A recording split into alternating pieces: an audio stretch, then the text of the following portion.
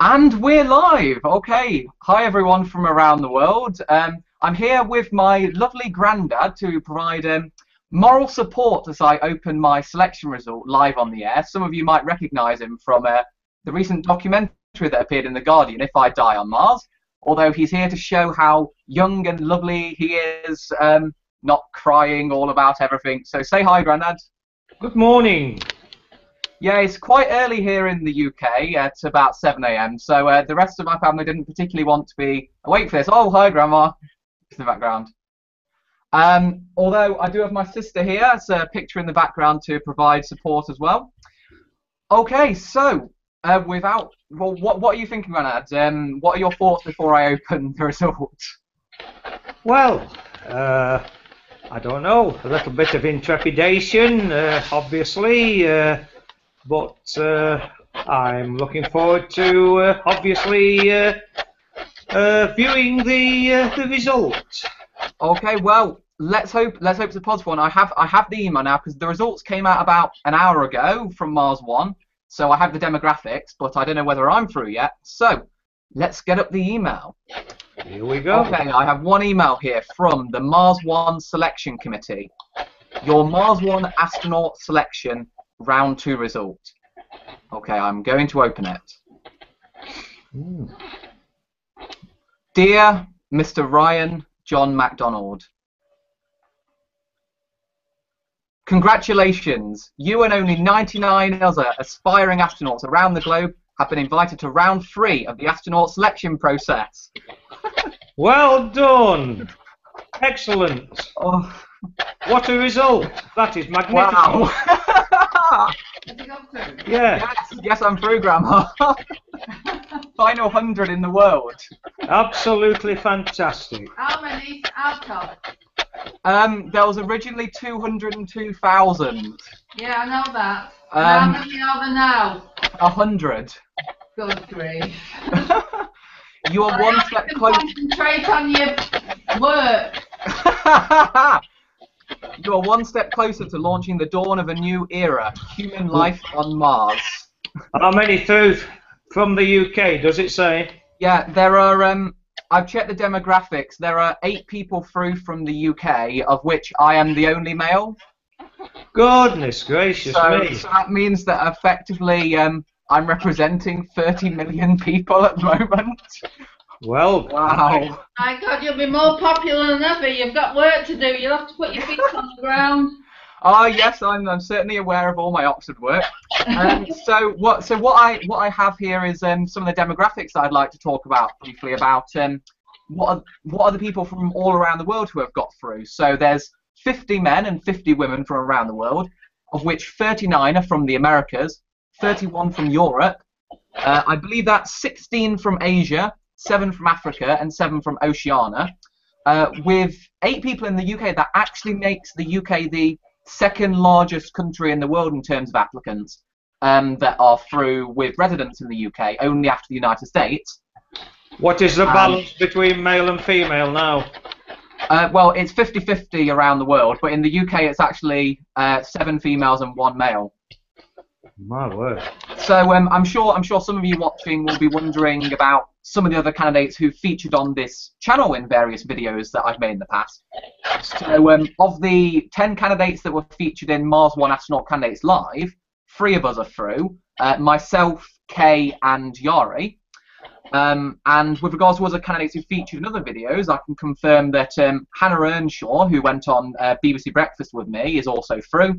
As are Maggie Lou, who went on the Alan Titchmarsh show with me, and Alison Rigby, who was in the video Meet the Martians, which I did a couple months ago.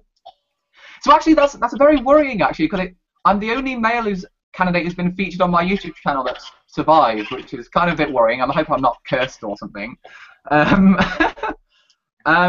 Also, with regards to the candidates who were featured in the recent Guardian documentary, If I Die on Mars, I've looked at the list of 100 candidates, and it seems that Dina and Jeremiah unfortunately did not make it past this cut. But what I'd like to say for any of the 660 round 2 candidates who didn't get through, don't give up. Apply again. There are many people who apply to astronaut selection programs up to anything around 10 or even, I think the record's like 17 times before they get their chance. So don't give up, because determination is one of the defining characteristics you need to pull off a mission like this. So I believe Mars One say they're going to be reopening their application process some point later this year. So by all means apply again, and if at some point I don't get through, then I'll certainly be applying again after I finish PhD. Sorry, go ahead, Granad. I'm applying. Oh, you applying? So you want to come to Mars with me? Excellent. So what are you doing for your physical training, Grandad? Well, I think they're short of a clown. Oh well, I'm sure there's plenty of room for amusement. So let's see. So people can apply again in 20, and in particular, if you didn't have the chance originally to apply back in April 2013 when they opened, by all means, regardless of where you are in the world, apply in 2015. Mars One will need people to replace any crews that drop out in the next rounds. They will need people ultimately for the second and third human mission.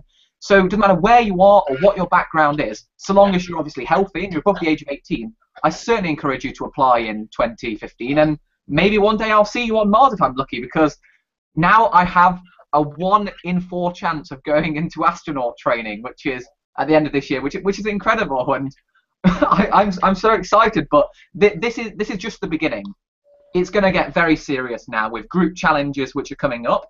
We're going to be put into groups of between 10 and 15 people, forming international crews, and there's going to be some very intense challenges. And in fact, tomorrow I'm going to be running a Q&A session with Dr. Norbert Kraft, who is the head of the crew selection committee, in order to ask him a bit more about round 3, what we can expect coming up. And so if any of you watching do have any questions for Dr. Kraft, be sure to send them in, and I'll be making a list towards the end of today.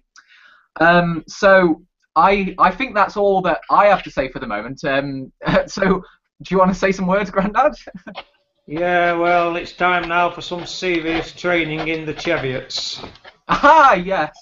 Yeah, there's some, for those who don't know, there's some quite tall peaks up in Northumberland near the Scottish border. Yeah, we're certainly going to climb those. Should be some fun. So let's see, was there anything else? Well, I suppose the only thing to say is thank you all for watching, and particularly thank you to everyone who's been watching on YouTube and supporting me ever since the beginning. It really motivates me to keep doing this, seeing all the wonderful supporting messages that you keep giving me. And congratulations, by the way.